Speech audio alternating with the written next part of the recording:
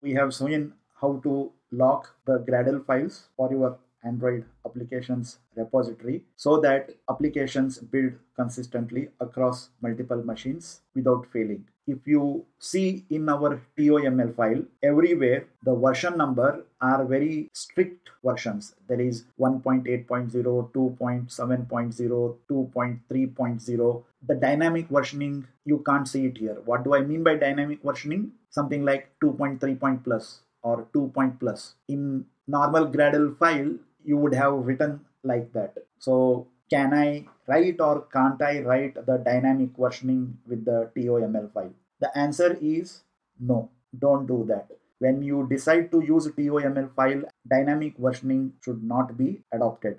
You have to strictly adhere to a particular version numbers. And whenever you are writing versions in the TOML file, write the strict versions that you want to adhere to.